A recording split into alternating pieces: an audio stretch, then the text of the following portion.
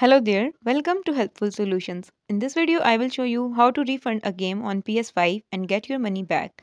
So for this, let's open the Chrome browser here. So as we are here for refund, so for this, you need to click on support here and now click on support again.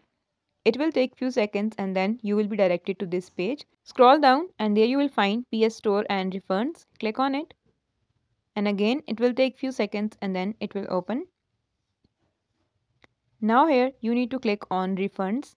Now here in the left side you need to select the second option, that is requesting a PS Store refund, and now here choose the first option, that is refund for game and add once, and now click on request refund, and once you request they will refund your money. In this way you can get your money back. If this video helped you, leave a like on the video and do subscribe to Helpful Solutions. Thank you for watching. Bye.